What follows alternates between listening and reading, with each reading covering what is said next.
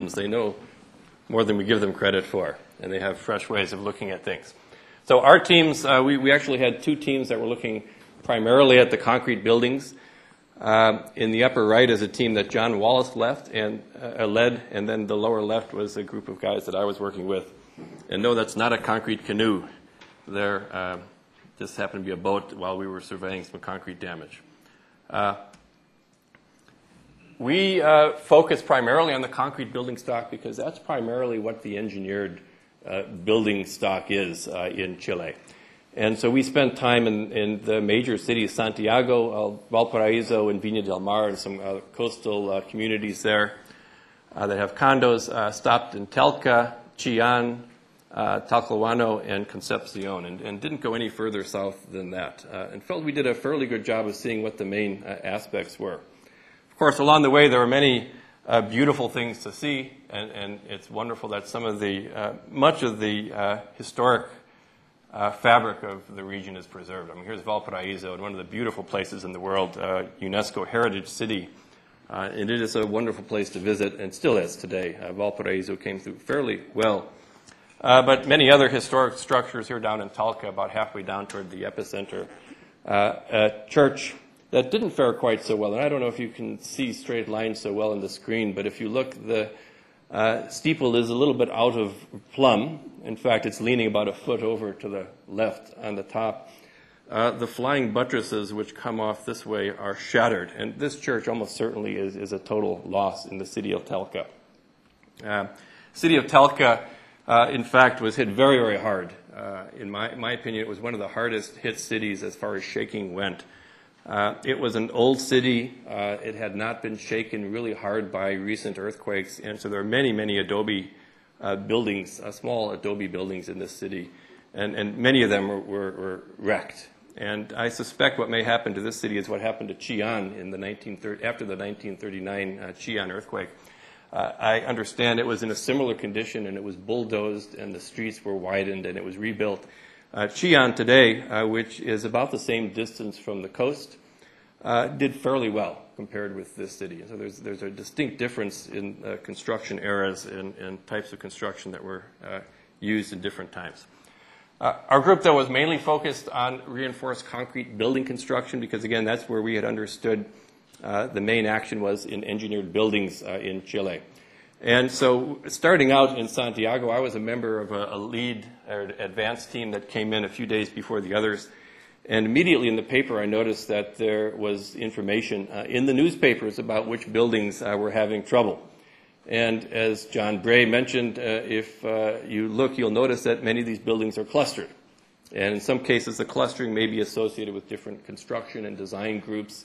But likely as not, it may be associated with soil amplification effects. And that's something we need to work out with our geotechnical friends as we go on. Before we look closely at these concrete buildings, I think it's worthwhile spending a few minutes thinking about and talking about what the buildings are like in Chile and what's the underlying practice, and then how did all of them do. And then, of course, we've got to look at the small percentage that had problems.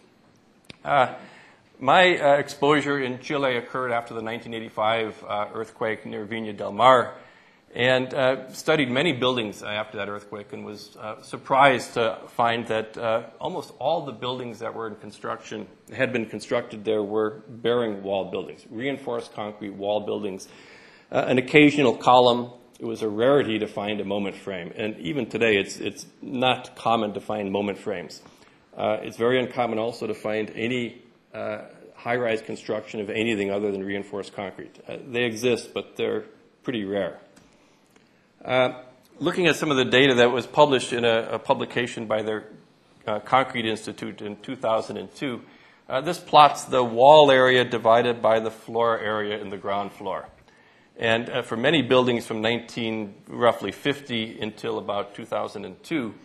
And what we see is that the ratio of the floor area, the wall area cross-section to the floor area is typically 2% or can be even higher in many cases. That compares in a U.S. construction where the ratio for buildings that have walls is more like 0.5% or so. So these buildings are full of shear walls. And I was led to understand in 1985, and it was repeated to me many times, that when a condo owner goes into a condo to check out the quality, they knock on the walls. If they hear that, it's cheap, and they move on to the next place. They want to hear solid concrete in their buildings because that's what they've learned over the years works well. Now, it may look as if the wall quantities are staying constant. In a sense, they are, but the buildings are getting taller. And so, in fact, the amount of wall per volume of building is actually going down pretty substantially.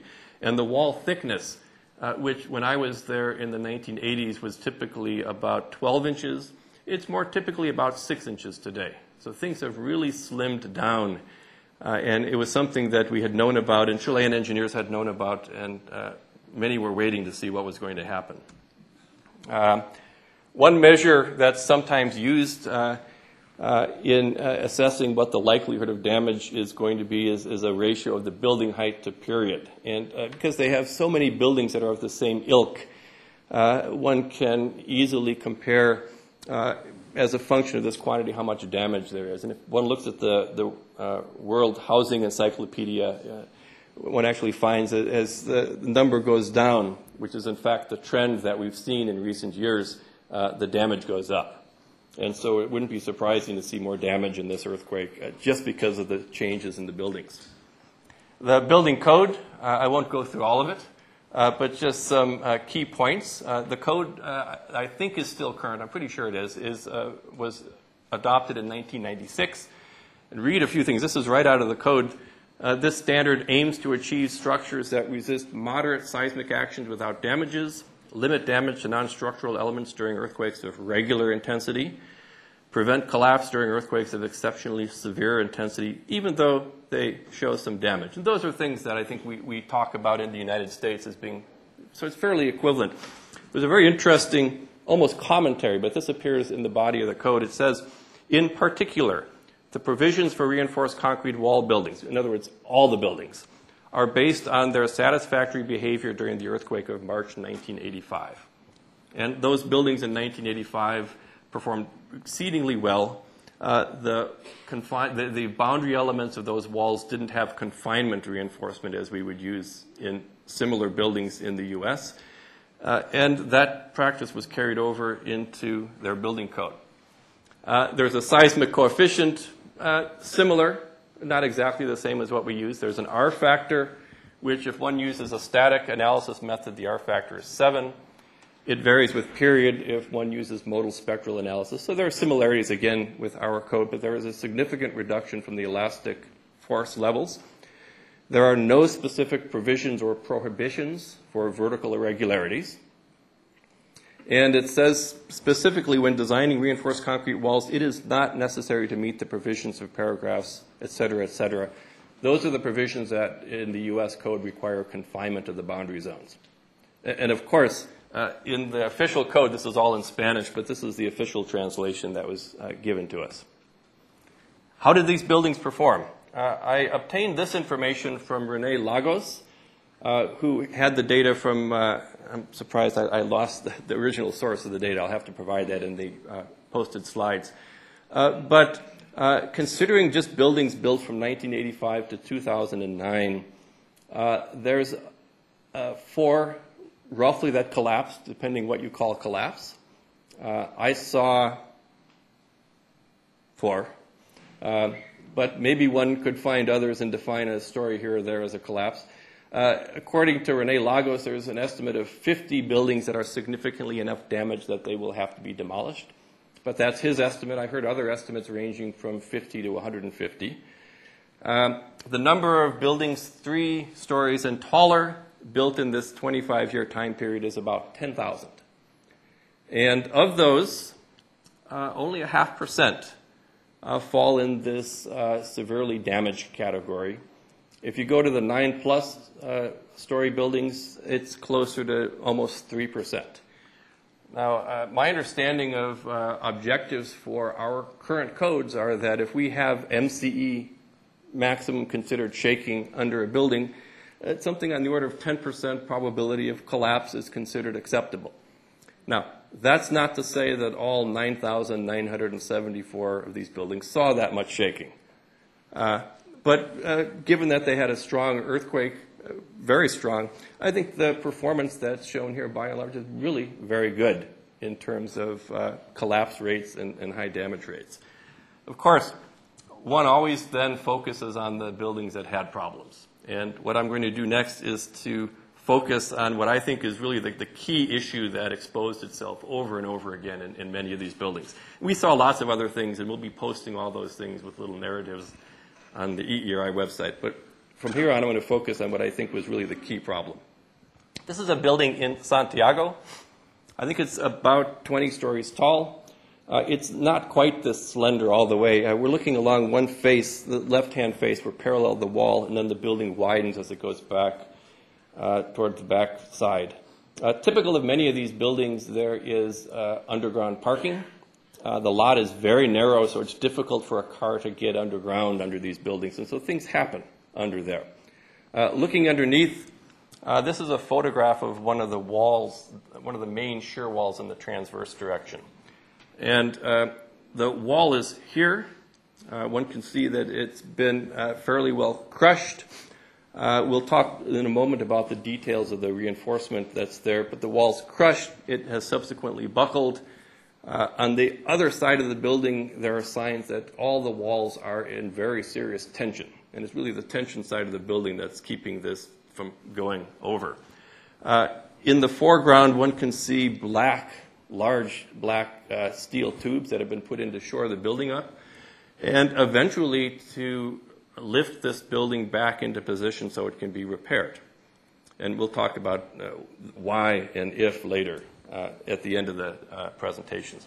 A schematic of what I very commonly saw in these kinds of buildings is shown here. And this is just a very rough sketch to illustrate what the problem often was. There's typically a longitudinal axis in many of these buildings with one or two walls that form a corridor. There's several transverse walls. This is a really simple version of what it might look like, but parking very often went down underneath these buildings, turned right, and it was necessary to clip these walls. And the students referred to these as flag walls because they had the appearance of a narrow shaft and then a wider section up above. Of course, this region would be likely to be highly susceptible to a failure, especially given that there's, in many of them, a very light transverse reinforcement. Just one more example from Santiago, and we could go through many more, but let's just do one because the picture shows itself over and over again in the basement of this building. And again, what we're seeing here is across the back is the longitudinal walls. In many cases, there's an impression that the building is sitting on these longitudinal walls and leaning in one direction on the wall that's crushed that's in the transverse direction. And in many cases, the amount of permanent deformation up at the roof is on the order of a foot. And clear signs on the other side of some of these buildings that they're in tension, and the tension side is really holding them up, and they're balanced on the corridor wall. Just looking at the details in one of these, quite common to see, and in fact, I saw this in just about every wall that was exposed in this way. I didn't see any walls where they were crushed, and there was what we would call confinement conforming to our code. What one typically saw was a hoop coming around, bending 90 degrees and bending 90 back. That was either repeated on the other side or else there was a single 90-degree bend. In some cases, the drawings showed 135-degree hooks, but the convention in construction, as I understand it, was to build it this way, and very often it just got built this way because that's the way it had been done, and it had worked in 1985. There's recommendations. I don't believe it's part of the code, but at least a recommendation that there should be at least some transverse ties. I think it was 6 for every square meter of wall. I never saw one. But this is looking at the side face of one of these walls and how the reinforcement buckles, how the system comes apart.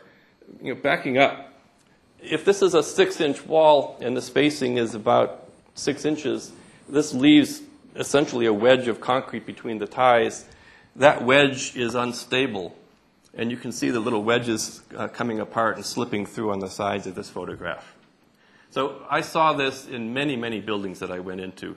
Not all of the buildings have this, but this was one of the most common problems that I saw. One of the buildings that had made big headlines was from Concepcion, further south. We're looking at a building that has toppled sideways toward us, so we're looking at the roof. And it was very difficult to gain access to this site. And I never actually physically witnessed exactly what was in this building, but I talked with people who were there and had conversations and looked at what damage pictures I had to get a picture of what I think happened. But again, it's conjecture, and we need to study this further. This is the building before it was finished. You'll notice there's one tower here, and there's another here under construction. With time, I'm not going to try to go into any more detail. There is what I see a telltale driveway leading underneath this building, probably leading inside. In discussions with some engineers who were knowledgeable of what had gone on in this building, I have come up with this sketch of what I think has happened. But again, this is going to require additional study to know for sure. But this is more or less what the plan is purported to have been. Longitudinal corridor walls and transverse walls. There was another tower under construction. Parking came in this way. If you took a section through one part of the building, section A, it was something like that, something like we'd seen before. And at section B was even something apparently worse. Now, the specific details of this, I haven't been in to see. Again, this is based on information from knowledgeable engineers whom I trust. And there is a commission that's been formed to study this building again in more detail and really find out its problems. It's interesting if you look at the way this has come down this is the center of the building where the corridor would be, and it's essentially rotated about that central point and gone over. And so all the pictures are consistent with the other things that we've seen in similar kinds of buildings and with what I've heard about this one. But this is going to require more study to really know it. Another really fascinating building in Concepcion, which I don't get yet, and I haven't had anybody yet fully explain it, and I was afraid to go in this one. I went in every building I saw except this one. And now I wish I'd gone in because it's still standing. It was perfectly safe. If we go around the left-hand corner and look at the back side, that's what it looks like. And notice this back face, it's clean. And the other back face is also pretty clean. And so the appearance is that this has twisted around a core that's eccentric. That's what I understand of the building, but I don't know for a fact. But all evidence is that there's something to do with twisting here. If we look again at the front face, there's some interesting things to see. The first obvious thing is, of course, there's a little setback. So there's a core, we think, to the back. There's this very stiff frame or punched wall in the foreground here. There's a setback at this level, and there's been a failure there. Not going to attribute it to anything. This part is dropped about a half story. This is dropped a full story. So there's a full story collapse in here. If we look a little higher, at that point is the top of this frame. There's another story that's collapsed right above that. So there's something going on there. I'm not going to try to analyze exactly what it is. And then there's the other frame around the other side, which is very similar to this one we see in front, but it's a little bit lower, cutting back the other way, and a story is collapsed there. So there's pretty clearly a coincidence between this setback and discontinuity, the transfers that are going on through diaphragms, twisting, and so on, and the loss of stories. And so this is about the full elevation. It's dropped down about one story here, 2 stories there, and then it works its way back up to full height there. Fascinating building. Another building where we saw both rocking as well as some failures in walls. This very quickly, evidence of rocking around this building. We called in Scott Ashford to take a break from the bridge team and come help us for a while. And he confirmed what we had observed. It was quite interesting that close to Santiago, I didn't see many shear cracks in any buildings. I saw crushing. Closer to the epicenter, we found buildings with shear cracks in the walls. And so there was clearly something different going on in the different locations. The closer we got to the epicenter, the more shear type damage we saw. There's fascinating things with transfers and diaphragms in this building and so forth that time doesn't permit to go into today. There will be fascinating opportunities to study Viña del Mar, which was studied in 1985. There were buildings damaged then that were damaged again. There were buildings that weren't damaged then that were damaged now. There were buildings that were retrofitted back then which either performed well or didn't perform well. And there's much to learn from this. And I think we need to spend a lot of time and effort studying these things. This is one, the Acapulco building, which I pictured previously, was retrofitted and sustained pretty serious damage again this time. But others did quite well. Back to the good news. I pointed out several buildings that performed poorly. I could have given you 30 more. But it's important to reflect back that many, many buildings performed exceedingly well. This is a 52-story high-rise building in downtown Santiago. No structural damage that we could find. There was one deck balcony that was slightly damaged. It was an architectural problem, we think. It had a tuned mass damper inside. But this high-rise building and many others performed exceedingly well, considering the shaking that they saw. And that wasn't to be there. So I think while Bill Holmes is coming up, this is my summary slide. We did see some buildings that showed lap splice problems, but I have a hard time attributing any of the poor performances to failures of lap splices of unconfined walls. They were damaged, but I don't think they were a real problem. Okay, Bill.